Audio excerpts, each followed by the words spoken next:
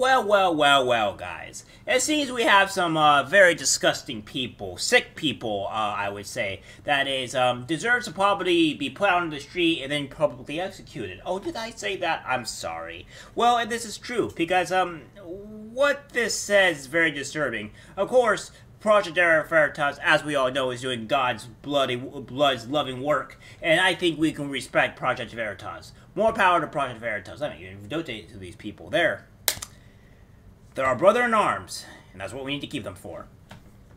And no, this is not the Black Panther fist, people. Come on, stop it. None of that. Jesus. Alright, so let's get straight into the article.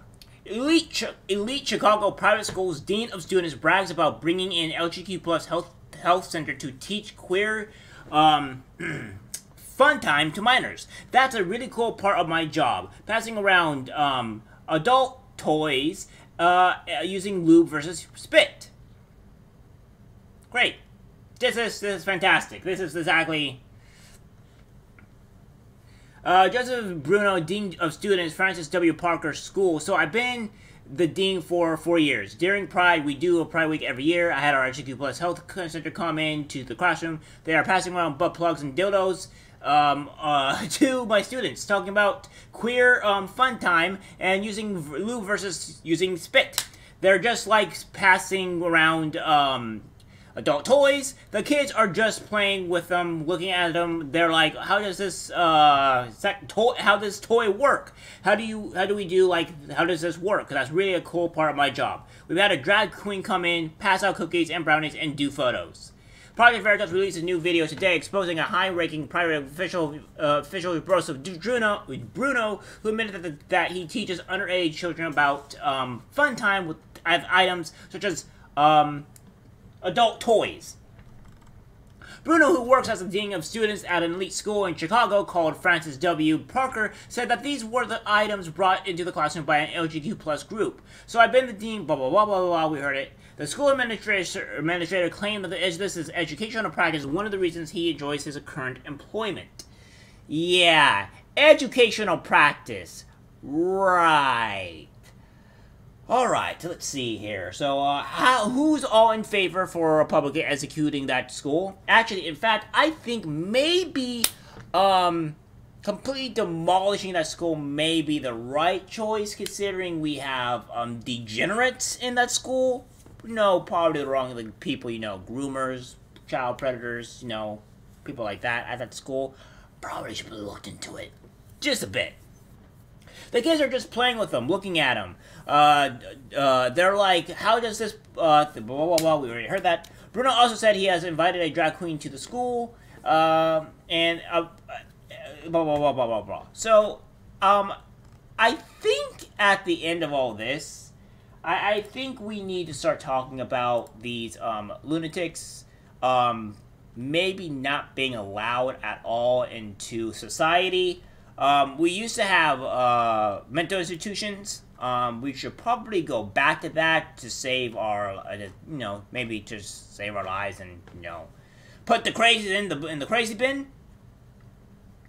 So, this is what I'm talking about. Most people don't seem to understand that the, schools are homeschools, or not the homeschools, but the, public schools are very bad. Very, very, very bad. Maybe we should probably homeschool children or put them into potentially private schools, preferably homeschools, and make sure kids are actually being well taught.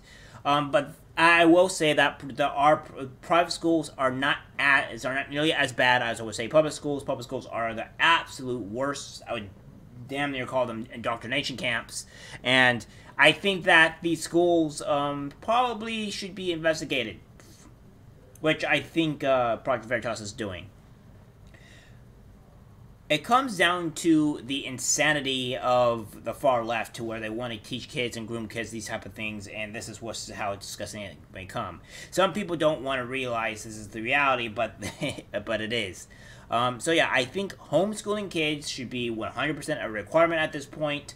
To prevent your kids from obviously getting groomed, or at the very least, or worst possible scenario, sexually assaulted. Because this is getting way out of hand. This is a constant thing that's been happening here. We need to be fighting for our kids. We need to be fighting our country, and we can't be letting them taking the innocence of children. Rather, these are not really children. These are more, high schoolers from the looks of it. But even still, this is going pretty far into the and speak of, oh, they're not doing this or not, what have you. But we're having quite a bit of evidence that this is the case that's been going on, and I think this needs to be stopped.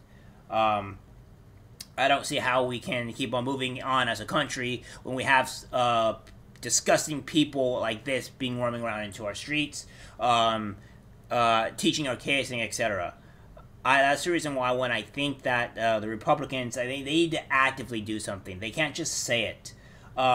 As much as I don't really like Marjorie Taylor Greene, she was actively trying to put into actual work into trying to stop all these things from happening and all that. And I really think that's the way to go. I do not like when the Republicans don't actively do anything. We need to start fighting back, because the only way we're going to be able to fight back is actually putting laws and consequences onto people. If we don't do this, then the Republican Party, as they always are, is useless, and we need to be able to fight back on what it is. I think some of the reason why other people will vote other than Republican is because, well, the one side fights back, whereas the one side doesn't really do much of anything. They say, open their mouth, do nothing, and then there's nothing to be done. And I think that's part of the reason why, well, Donald Trump and Ron DeSantis is, really got a foot in the door, really got everybody excited, was because of them actually doing something, really putting the American people's voices first. And I think that's what's important here.